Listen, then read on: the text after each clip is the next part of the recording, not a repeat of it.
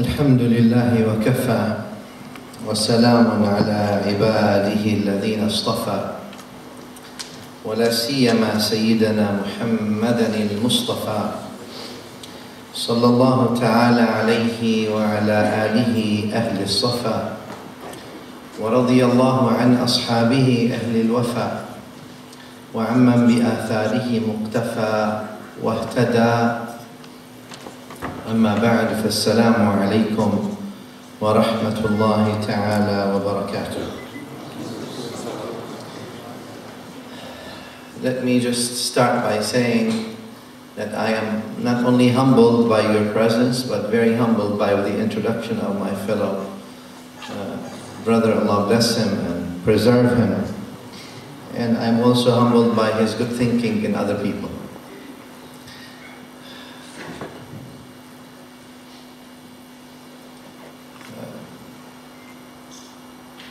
The topic is difficult,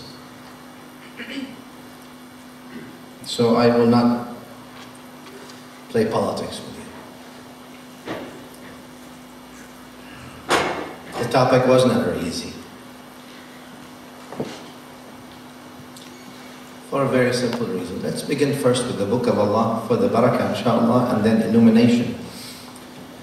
For Nabi al-A'zam SalAllahu Alayhi wa sallam said in the authentic hadith, "Inna ahsan al-hadithi kitabullahi ta'ala wa khayrul hadi hadi Muhammadin sallallahu alayhi wa sallam wa sharral umuri muhdathatuha kullu muhdathatin bid'ah kullu bid'atin dalalah kullu dalalatin fi an-nar." The authentic hadith you all know of, that the best of hadith is kitabullah, and the best of hadi, the best of guidance, is then hadi Muhammadin sallallahu alayhi wa sallam. So I also would like to encourage you to make salah and salam on Rasulullah sallallahu alayhi wa sallam every time you hear his name, sallallahu alayhi wa alihi wa sahbihi wa sallam. Bismillah ar-Rahman ar-Rahim.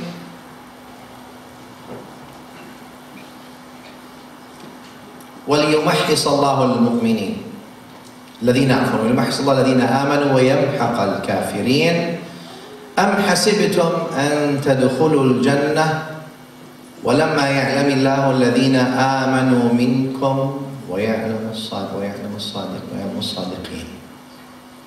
The meaning of the ayah, لِيُمَحِّصَ اللَّهُ الَّذِينَ آمَنُوا, that Allah puts those who believe through tests. He puts them through trial. Their life is a trial.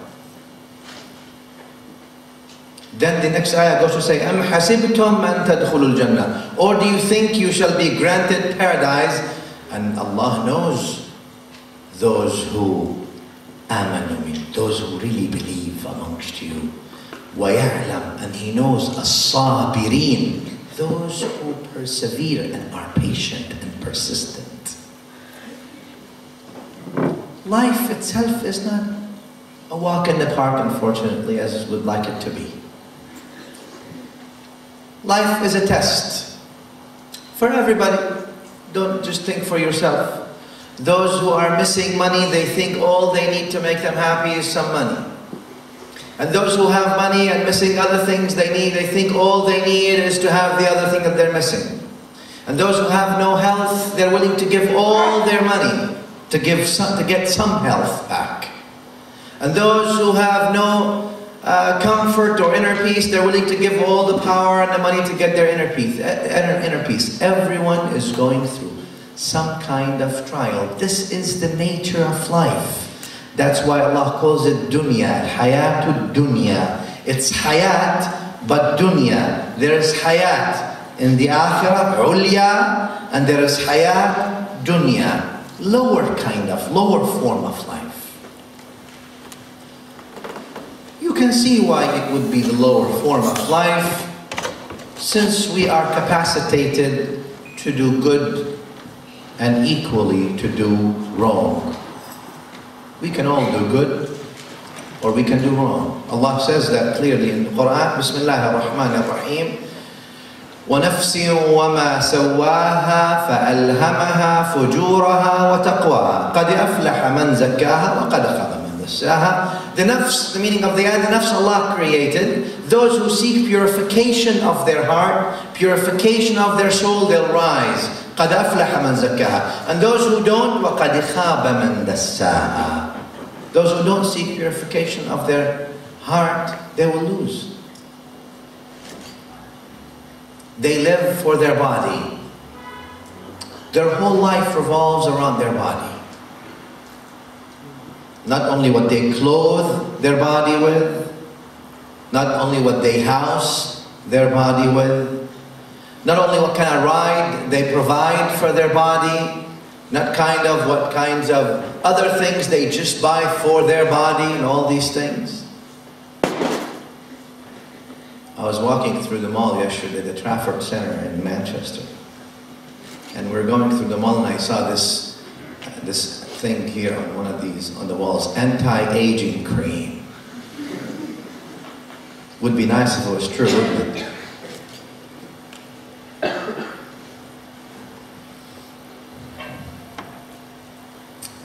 But we're willing to spend everything and give everything for the body. In fact, we dress so other people can appreciate what we have on our bodies. And we ride the cars so others say you've got a nice ride for the body. And the way we live and all these things. And the furniture for our body. And everything we have. And the spoons. Even the degrees that we have from the universities. So we can have titles before our names that represent the body. But we oftentimes neglect our soul.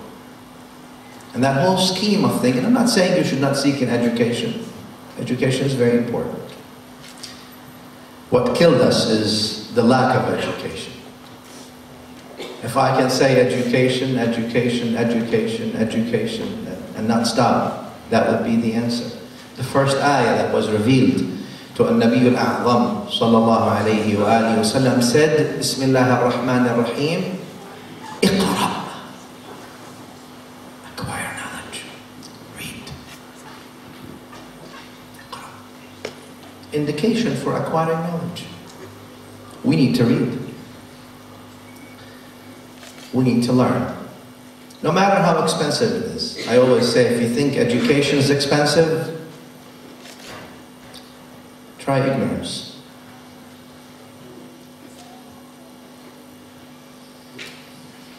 Life is a test. You make your choices. That's just the name of the game. You have a choice to do good, you have a choice to do bad. You choose. You choose. Allah gave you that power, that capacity. Whatever you choose, though, is not going unaccounted for. Even the little thing. That little blink of an eye. That little couple of words of saying something about somebody. Any injustice. Allah created this world with justice.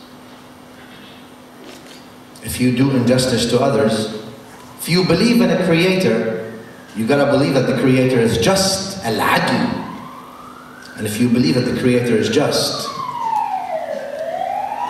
nothing unjust that you do will go unaccounted for. Bismillah ar-Rahman ar-Rahim. من يعمل مثقال ذرة خيرا يره ومن يعمل مثقال ذرة.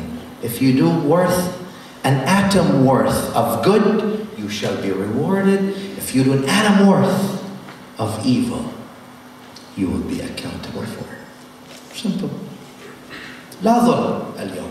The Quran specifies there's no more injustice in the akhirah. In the dunya is filled with injustices. People do injustices to each other. People harm each other. And I'm not saying only harming by killing, that's on a one harm. Like sometimes the word is sharper than the sword. And the wounds of the knife may heal, but the wounds of the words may never heal. You will be accountable for that if you do something wrong. That's just how it is. That's why we call it Judgment Day. No one goes unaccounted for. You're rewarded for what you do. Do good, you're given good. Do wrong, you do the time, You do the crime, you do the time, right? Since this life is all a test, even our salah is a test. What does that mean? You do your salah, so you allocate the time for your prayers, but the whole salah, you vacate the salah from its meaning. The salah is supposed to be a sila, which means connection to Allah subhanahu wa ta'ala. But then we rush to do the salah while vacating it from what the salah means. So the salah becomes ritual rather than spiritual. And therefore we can pray tens of years and hundreds of years and we're not getting any benefit out of the salah at all. As if we've never prayed. It's not shaping our character. It's not transforming us to be better people. That salah after you came to the Jumu'ah, after you came to Dhuhr, or after you prayed Asr, after you did this, has not changed you to be a better person. Has not raised you to the level that the Quran and the Sunnah want you to be at. Has not transformed you to be a better person. Has not absorbed you in its anwar. Because you were resistant to its anwar from the get-go. You were just doing the ritual. Test. Life is a test. What are we doing? Al-Quran al-Kareem explicitly says, Bismillah ar-Rahman ar-Rahim, Tabaraka alladhi biyadihi al-mulk, wa huwa ala kulli shay'in qadir, alladhi khalaqa al-mawta wal-hayata li yabluwakum. He created life and death, so He tests you. Yabluwakum means, so you're tested. It's fair. Because we can all do good and we can all do bad. It's fair. It's just. Our siyam is the same thing, as a test. Our hajj is the same thing. Your school that you're attending in this university and other schools, as a test. What are you doing with that time? Time is precious. What are you doing with it? How are you investing yourself? What kind of things you're investing your time with? Where are you? Where do you stand? What is your mission in life?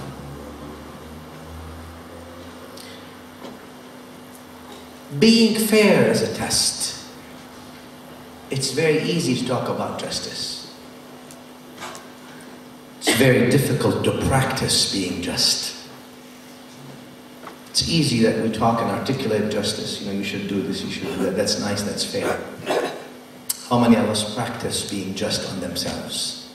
Holding themselves from transgressions and aggressions against others. In any way, shape, or form.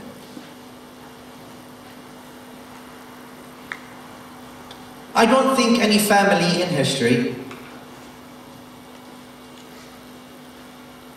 as a collective, as a family unit, has been subjected to trials like the family of Rasulullah SalAllahu Alayhi. And I mean by that family specifically Ahlul Kisa. I appreciate Ahlul Kisa are the 5 that were wrapped up by the cloth, as in the authentic hadith by Wathila, by Salama, when she said that the Prophet Sallallahu Alayhi wa Alihi Wasallam, when the ayah was revealed, the Tabarani narrates this in his Awsat and others, the sense of it in Sahih Muslim, Hadith Sa'd and others, when the ayah was revealed, إِنَّمَا يُرِيدُ اللَّهُ لِيُذْهِبَ عَنْكُمُ الرِّجْسَ أَهْلَ الْبَيْتِ وَيُطَهِّرَكُمْ تَطْهِيرًا. Allah wills to purify you, O household of the Prophet Sallallahu Alayhi wa Alihi Wasallam. And I know we have many interpretations of it and many opinions that take this ayah right and left. And I always like to listen to the opinions and then go back to what the Prophet ﷺ said. Because oftentimes we sort of put lots of things surrounding what Allah said and what Rasulullah ﷺ said to hold, and we practically hold the Quran and the authentic Sunnah under siege.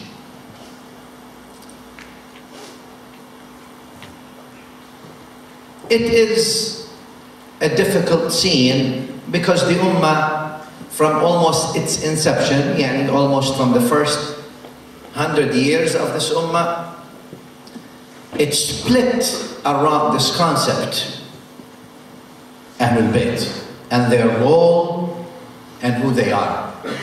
This difference, I will not be solving it today, nor do I care to actually touch that base. That's not what I'm here today for. The differences between Ahle Sunnah and the Shia with their various sects, on Ahle Sunnah within their various groups and all that, that's not what I'm here for. But obviously, having that in mind, you know that this topic was no easy topic for the ummah itself to handle and to reconcile for over almost 1400 years. 1300 some at least. And because it is that topic that the ummah is divided around, obviously we're going to take the texts, and all sects and all groups will go around the texts. And I mean by text is Quran and authentic Sunnah. And they will try to put whatever they want around the text to take the text this way or that way. So you can listen to whatever you like. And I'd like to listen to what the Prophet SalAllahu Alayhi said, and what he defined, his definition of things, his words of things. And we respect everyone else's. Sahaba and otherwise, obviously they have all our love and admiration. But the Prophet ﷺ's words are, as we all know, مَا يَنْطِقُ عَنِ الْهَوَىٰ إِنْ هُوَ إِلَّا وَحْيٌ يُوحَىٰ. So the hadith of Umm Salama is that when the ayah was revealed, which means Allah wills to purify you, O household of the Prophet, Allah subhanahu wa ta'ala called on Fatima to Zahra, and he told her, go call your husband and your 2 children. So she went. Then he took a cloth that he had. Different narration what kind of cloth it is, a piece of cloth it is. And he wrapped himself and Fatima to Zahra, wa Ali, and Hassan and Hussein, wrapped them all up with this cover, with this piece of cloth, or this rida, and said, Allahumma inna ha'ulai hum. Oh Allah, those are Ahlu Bayti. فَأَذْهِبْ عَنْهُمُ الرِّجْسَ. Oh Allah, purify them. وَطَهِّرْهُمْ تَطْهِيرًا. Make them mutahharin.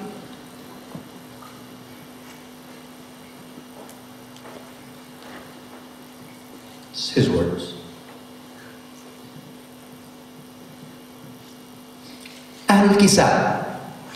The kisa is that wrap that he wrapped him with. Kisa.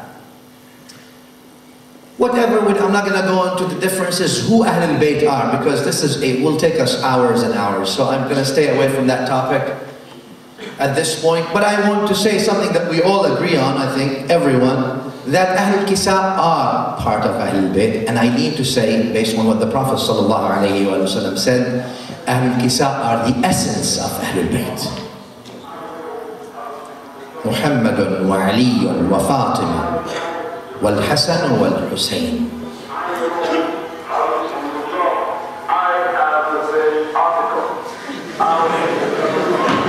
What is he? The great what? Huh? Oh. Alhamdulillah.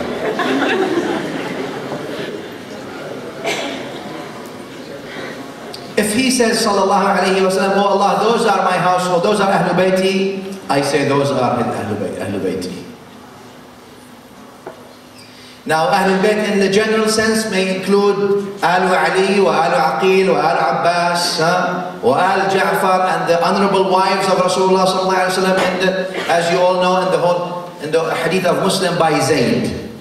That's the opinion of Sayyidina Zayd radiallahu ta'ala anhu. Like, let's focus on the essence of Ahlul Bayt, Ahlul Kisa, those who are wrapped up by that cloth.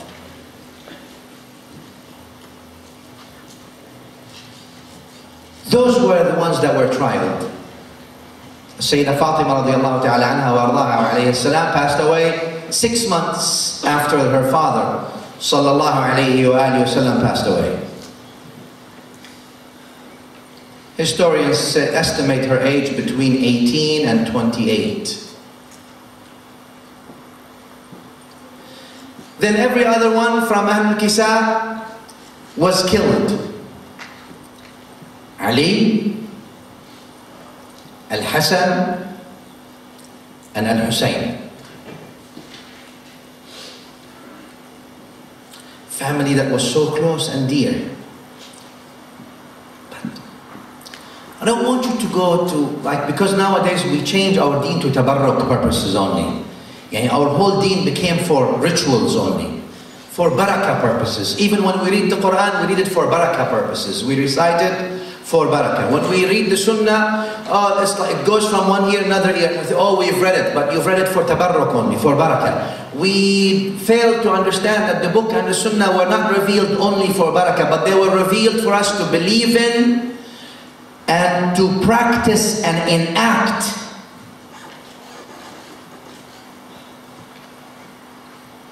So therefore, we talk about Ahlul Bayt, oftentimes we talk about, oh, they were beloved to the Prophet ﷺ. After all, they were his family. That's not the point. That is a point, but not the point. What I'm trying to tell you is this. The reason, and Nabi SalAllahu Alayhi said that Aliyun minni wa ana min Ali, in the authentic hadith, Ali is from me, I am from Ali. The reason he said Fatimatun bad'atun minni, or bid'atun minni, both ways, Fatima is a piece of me. The reason he said Hassan is from me, and the reason he said I am from Hussein and Hussein is from me, not simply of the genetic DNA blood. It's not connection, it's not wasta. It's not, I know him, so he's my grandfather, so that's why I get to be the masters of the youth of Ahlul Jannah. It's because of their merits, what they have done, what they stood for. But again, being in the center of pulling this way and pulling that way between the ummah, we oftentimes lost them. Lost them in that big dust that we've made because of the quarrels between the ummah. And the mental tennis back and forth, and the fights, and the intellectual battles that take place. And Nabi SalAllahu Alayhi, as you all know in the hadith that Imam Muslim narrates in the Sahih, and others, 2 times in Hajjatul Wada. 2 times, not once. So the only pilgrimage that Nabi SalAllahu Alayhi made, the only one, and the last one, where the whole ummah gathered to go to Hajj with the Nabi al-Azam SalAllahu Alayhi. Men, women, children, from Arabia, from Africa, from wherever it is that they could come, everyone who heard that the Nabi SalAllahu Alayhi had permission to go to Hajj, they all came.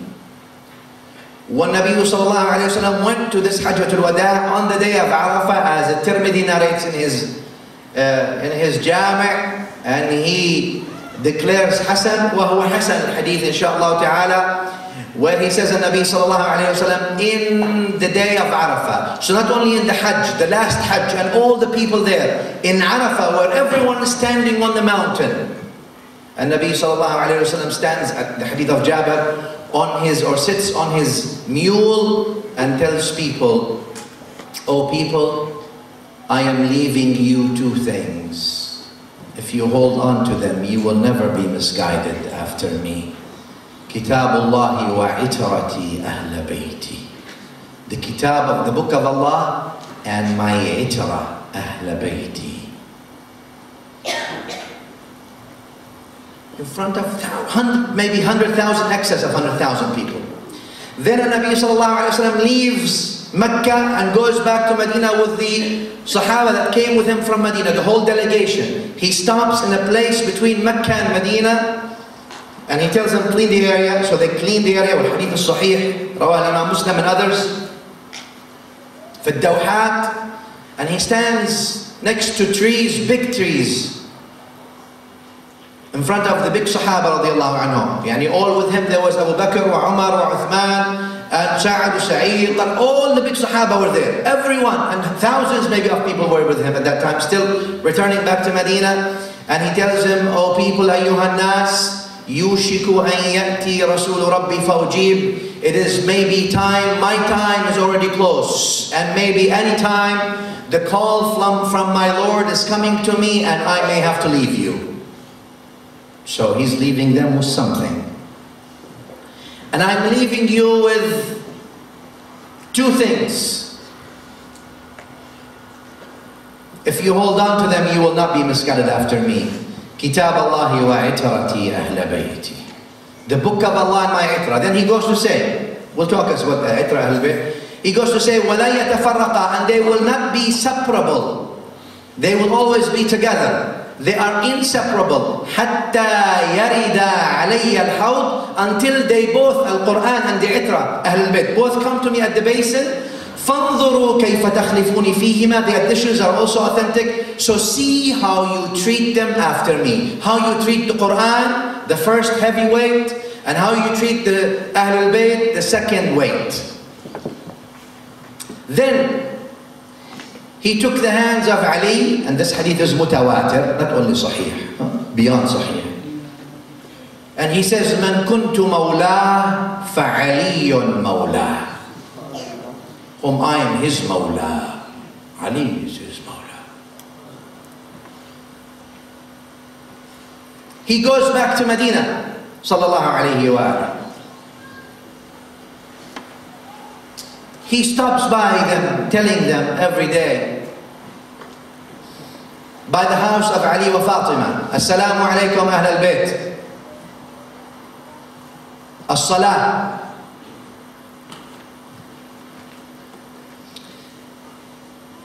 Some people don't like that. They don't like that the Nabi SalAllahu Alayhi wa said, "I left you two things, my book and the itra Ahl Al-Bayt." They like to change it for the Sunnah instead.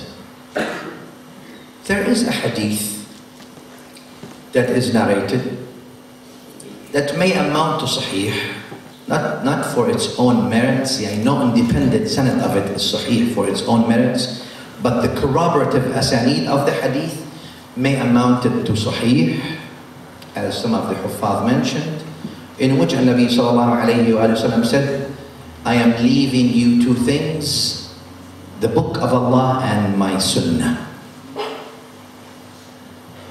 It's narrated through 5 different asanid.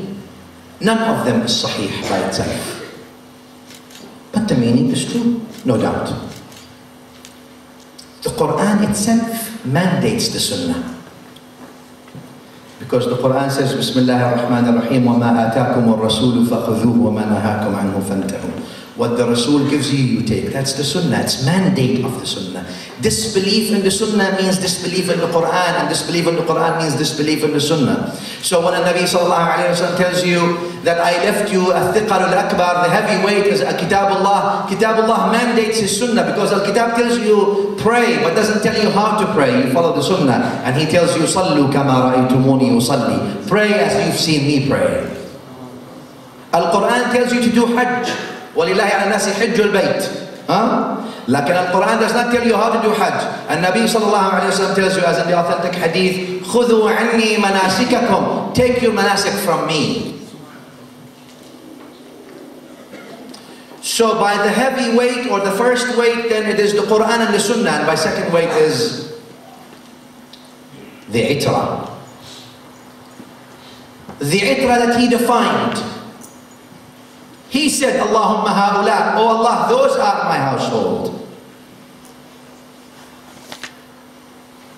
Why is he putting his household as a standard after the Quran and the Sunnah? So if we do it proper standard, it would be the Quran, then would be the Sunnah, then would be the 5. Why? I am saying the 5 also, so my dear brothers and sisters, Allah bless you all.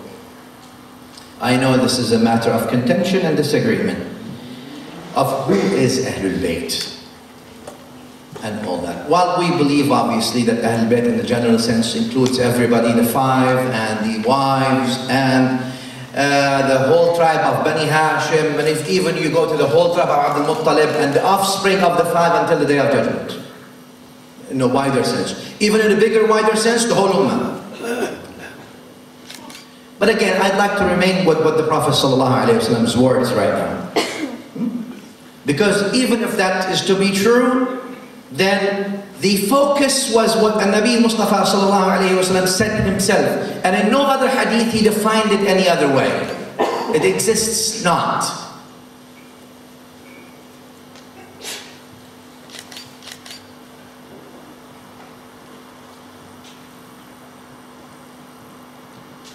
Ahlul Kisa are the essence, the people of the cloth.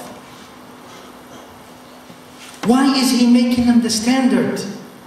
After the Quran, the Sunnah, you need to look at Ahlul Kisa, and he tells you that, then he tells you they are inseparable from the Quran. They are the ally of the Quran. They are the companion of the Quran. Yani they are inseparable from the book. وَلَنْ يَتَفَرَّقَا until they come to me at the basin.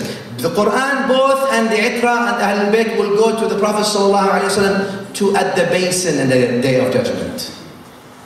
Inseparable. Inseparable. That means those 5 live their lives inseparable from the Quran. Why so special? I don't grant favors.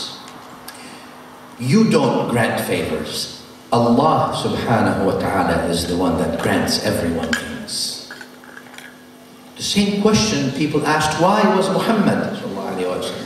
Why wasn't someone else? لولا نزل هذا القرآن على رجل من القريتين عظيم. Why wasn't this Quran? The Quran says on behalf of Quraysh, why wasn't the Quran revealed on someone else other than Muhammad? أهم يقسمون رحمة ربك? Are they the ones who divide the mercy of your Lord? The Quran asks. But there are other reasons as well. Not only that the Nabi ﷺ said, all of them are from me. And in that specific sense, no other person is included in that. In that specific sense. Let me take you to a little bit more. I don't want to take too much of your time. I want to take you through some scenes of the life of some of the figures of Ahlul Bayt. But because it has been about give and take, and it has been about what is their role, and there are some people who went extreme in them, in Ahlul Bayt, extreme, ghulu, and some people as a reaction also went to extreme in suppressing them, marginalizing them, and making it more ceremonial. Yani the role of Ahlul Bayt as a reaction to some people became ceremonial in a sense. I mean, okay, number one, don't bother saying SalAllahu Alayhi wa Alihi wa Salim. Just say SalAllahu Alayhi wa Salim. It's okay. It is. But when you look up Bukhari and you see what the Nabi SalAllahu Alayhi wa Sallam told the Sahaba when they asked him, how do we make salah and salam on you, Ya Rasulullah? Teach us. He told them, say, Allahumma salli ala Muhammadin wa ala ali Muhammad. He didn't say, just say, Allahumma salli ala Muhammad. Even when we talk about them, it is ceremonial. And then some people developed ultra-sensitivities from talking about Ahlul Bayt. Why? Because of the intellectual terrorism. It's called intellectual terrorism. In other words, groups that terrorize people academically and intellectually. That exists amongst very own, we as Ahle Sunnah. And I bring no other example than Imam Abu Hanifa himself, Imam Shafi'i. Both of them were accused of being Shi'i simply for expressing their love and loyalty to Ahlul Bayt. By who? Well, obviously they didn't, those who accused them of being Shias, they didn't mean to say that Shia was a good thing. Number one, they meant to say that this is deviance. And number two, they were accused by very people who called themselves Ahle Sunnah. Not only Abu Hanifa was Shafi'i, so Shafi'i had to say, إن كان رفضا حب آل محمد فليشهد الثقلان أني رافض. He says, if it's rafd, to love the family of Muhammad, then everyone testify that I'm the biggest rafid. That's what the Shafi'i said. But not only that, Al-Hakim, Abu Abdullah, Sahib al-Mustadrak, the Hafiz, the Sunni Imam, also intimidation. Not only him, Al-Nasa'i, Imam Al-Nasa'i was also killed by those who did not view Nasa'i, the one who has the Sunan, was killed by those. They actually killed the man. Daraqutni said Allah gave him shahada because he expressed his love to Ali. Daraqutni himself, Sam'ani himself were accused of being Shia. Very funny, guess why? Because they memorized one qasida of Al-Himyari, of one Shia poet. So even memorizing, because they memorized the diwan of Sayyid Himyari. So because they memorized one diwan, people. What I'm trying to say, ladies and gentlemen, is this intellectual terrorism was carried out against the Imams of Ahle Sunnah wal Jama'ah by people who called themselves Ahle Sunnah. Alright, so keep that in mind. We'll open up Al-Dhahabi's Siyar and you'll see all these things and all that. And the reason for that is because some people's hearts cannot stand the Fada'il of Ahlul Bayt. Because they think if we say that, we're giving in to our long-lasting enemy, the Shia. Last time I checked, haqq is haqq, irrespective who says it. Don't put me against any other frame. The frame is the book and the sunnah. That's the frame.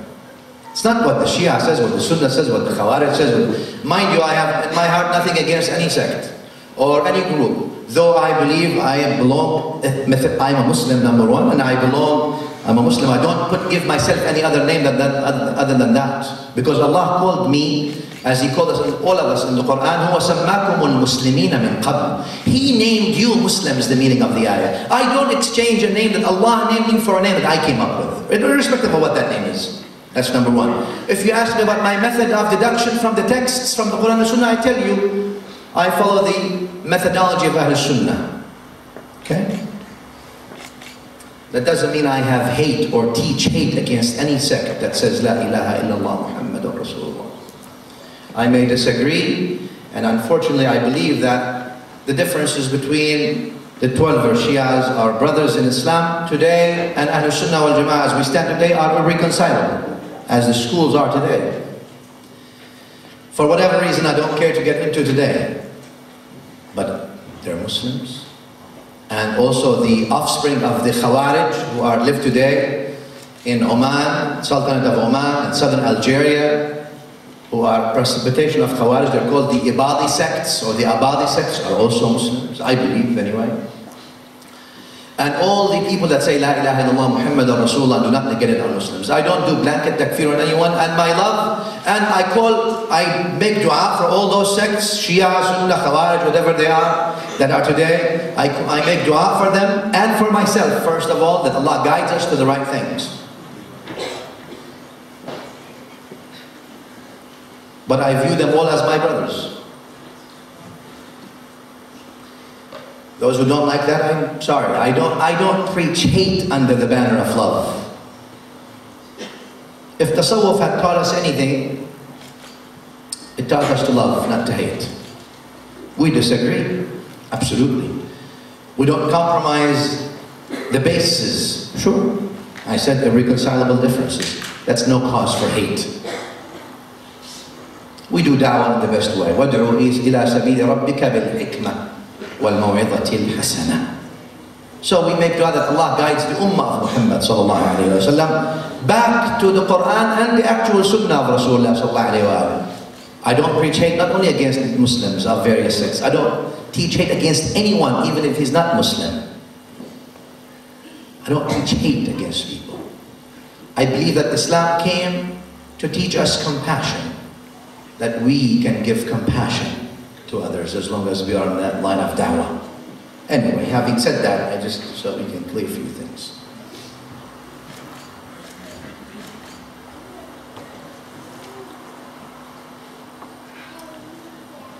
So the whole point of Ahlul Bayt is a sensitive issue. No, but why get into it and then you're going to be labeled? Abu Hanifa was labeled, Shafi'i was labeled. Why take the risk? Stay clean. I happen to think that cleanness is actually being close to Ahlul Bayt, not far away from them. I had big scholars, without naming names, who are close friends of mine. They came to me and spoke to me for a couple of hours, begging me, Shaykh, stop talking about Ahlul Bayt. We love you and we know you believe in the Quran and the Sunnah and we know you're Ahle Sunnah, but this gives credence to others. It's not the right time to talk about Ahlul Bayt. I told him, when is the right time to talk about Ahlul Bayt? Until when will we censor Rasulullah Sallallahu Alayhi wa sallam? And we will choose that, Ya Rasulullah, this hadith of yours is no good to talk about now. Until when? When will we silence? Until when will we silence Rasulullah Sallallahu Alaihi Wasallam at our discretion? Plays no role. Makes no difference. Who says who? The basis upon which we stand is the book and the authentic Sunnah. That's the fact. That's what you can judge us against, and that's what we will stand corrected to. And I have no pride except in that. I stand corrected any time based on the book and the authentic Sunnah. Absolutely. But because it is intellectual terrorism of what Ahlul Bayt is, and then we as Ahle Sunnah, we sort of, many of us, not all, again, no generalization on anything. There are radicals and extremes amongst the Shias and the Khawarij and the Sunnahs and everybody. And out of those, all those sects, people will depart out of Islam, those who negate the basics of Islam, the daruri of Islam, whether they're call themselves Shia, Sunnah, Khawarij, Mu'tazila, Ibadi, or Zaydis, whatever they are.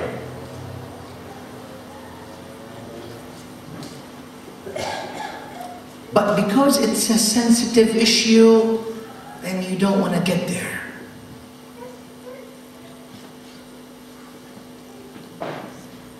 We need them.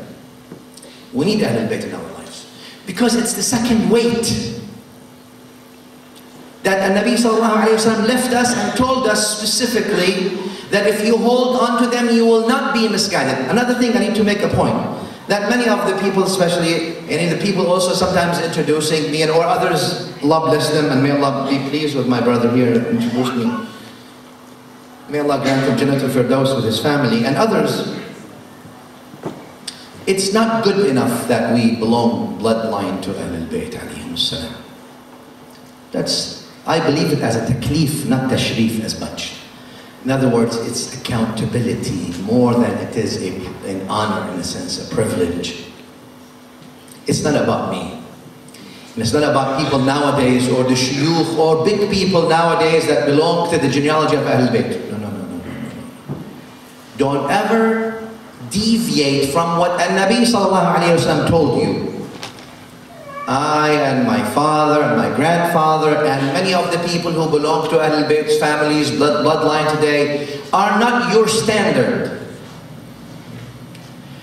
Your standard is the book. I left you two things. If you hold on to them, you will never be misguided after me. Kitabullahi wa itrati. The book, the Sunnah, and then the five. That's the standard. From Ahlul Bayt, the standard is Ali ibn Abi Talib, not me. So we indulge. The reason I'm saying that is because nowadays we indulge extensively in talking about people who are nowadays or 100 years ago or 500 years ago belong to Ahlul Bayt. And we glorify them and we know about them and we read about their diwans and we know their seerah and biography, and people take their names and wear their shawls and they do their things, and they are totally ignorant in the seerah of the master of Ahlul Bayt himself after Nabi Sallallahu Alayhi wa sallam, and he is Ali ibn Abi Talib, Amir al-Mu'mineen. And you call yourself, you follow Ahlul Bayt or you love Ahlul Bayt, you have nothing of Ahlul Bayt if you don't know who Ali is after Rasulullah Sallallahu Alayhi wa sallam. And I find it quite pathetic and sad, let me say sad, that some of us may be able to write 7, 8 lines about such and scholar from Ahlul Bayt. Now, 100 years ago, 500 years ago, 1,000 years ago, and they failed to write more than 3 lines about Fatima al-Zahra herself. Or Imam al-Hasan, more than 5 lines? I can't, there's nothing, I can't, you know. And then when we talk how many women he married. 190, or was it 75, or was it 250? So we bring all kinds of, not only weak, these are all weak asanid to start with anyway, from a science of hadith perspective. But when we talk, we bring these aspects that are weak and we leave the authentic. Whatever, I don't know why is it done. Ignorantly, not ignorantly, I have no idea. But we need to reorient our focus. Yes, I'm not saying that the offspring of Ahlul Bayt till the end of the days are not called Ahlul Bayt and the sadaqah is haram on them and all these things are true. They're called Ahlul Bayt, sadaqah is haram, etc. Like, make no mistake, if you don't know Ali ibn Abi Talib, wal Hasan, wal Hussein, wal Fatima, and before them Rasulullah, you don't know who Ahlul Bayt are. You don't know them and you don't follow them because the late ones, the recent ones are not the standard, but Ali and Fatima and Hassan and Hussein are the standard. The standard for those very people who belong to Ahlul Bayt to follow is Ali and Fatima and Hassan and Hussein. Not them. They don't constitute the standard. The standard is the book of Allah, then the sunnah of Rasulullah sallallahu alayhi wa alayhi, then those 5. That's the standard. Not someone who comes regardless, irrespective of how honorable he is. The wali of Allah is Ali. That's what we know for sure from Ahlul Bayt, right? We don't know about someone who came 700, 800 years ago. We assume that they are, and we pray that they are. But we don't know if they are the awliya of Allah subhanahu wa ta'ala. But we know for sure by what the Nabi A'zam SalAllahu Alayhi wa told us that Ali is waliullah. Among the awliya of Allah. We know that Al-Hasan and Al-Hussein are among the awliya. They're the masters of the youth of Al-Jannah after all. Don't be chasing wrong things, dear brothers and sisters. That's why I told you I'll be frank with you. It hurts my heart when I see people indulging in talking about so-and-so scholar and so-and-so imam 500 and 600 and 700 years ago about Ahlul Bayt, and they put resumes and things 300 pages long. And when you talk to them about Ali wa Fatima wa Hassan and Hussein, they say this is Shia talk. Really, is it? Or they don't know. You see now what's happening? Diluting the real Ahlul Bayt and bringing their offspring to put them in this, instead in the spot. No.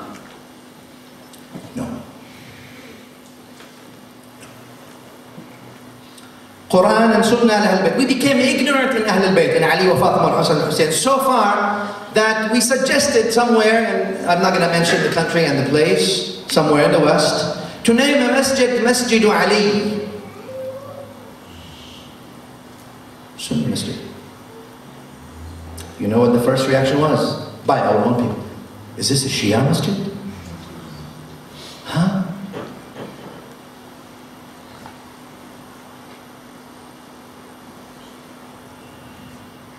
Even calling our sons Ali, wal Hasan, wal Hussein becomes, what are you doing that for? Are you calling them Ali, Hasan, Hussein? Are you Shia? But aren't those the names Rasulullah SalAllahu Alayhi wa himself gave? And loved, to say the least.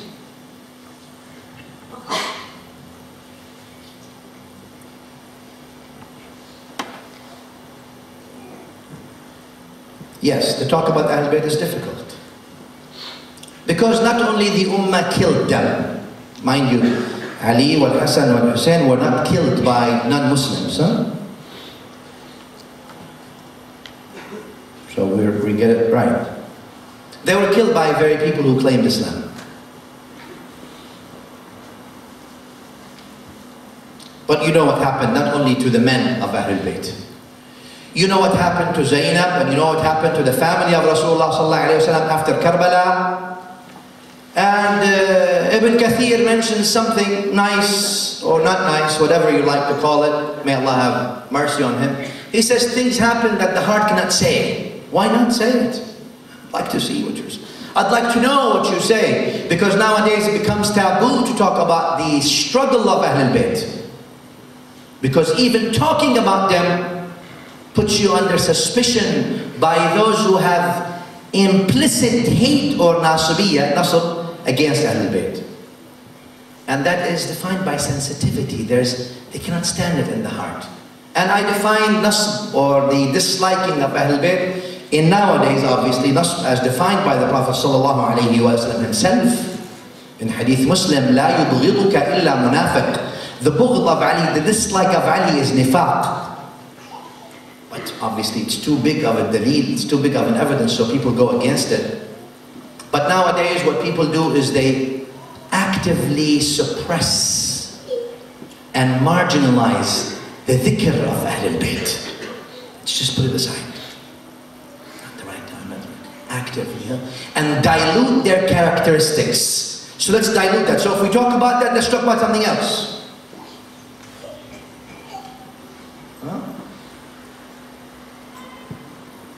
One brother told me, you're talking about I was talking about Sayyidina Ali. He says, why don't you talk about Muawiyah as well? I said, this is the time to talk about Ali. Some other time maybe we talk about Muawiyah. It becomes that you cannot give Ahlul Bayt their space. You have to, we have nothing against any of the Sahaba. May Allah be pleased with all the Sahaba. That's our aqidah as Ahle Sunnah. This time is for Sayyidina Ali and Ahlul Bayt. It's got nothing to do with that. Talking about him doesn't mean belittling others. Talking about him doesn't mean marginalizing others. But there is a sensitivity in the hearts of some people that cannot stand the talk of Ali. They cannot hear the word Ali too much. Otherwise it brings a hypersensitivity reaction. Why do you call this Masjid of Ali? Why are you talking about Ali so much? Luckily, we don't have to listen to that, and you listen to what Rasulullah said. Let me take you again to the words of the Prophet because it's always, Allah preserved our deen, dear brothers and sisters. And that deen is preserved in the Quran and the authentic Sunnah. And then the examples of those five. And Nabi tells Sayyidina Ali in Sahih Muslim, لا يحبك إلا مؤمن ولا يبغضك إلا منافق. Only a mu'min loves you, Ya Ali. And only a munafiq dislikes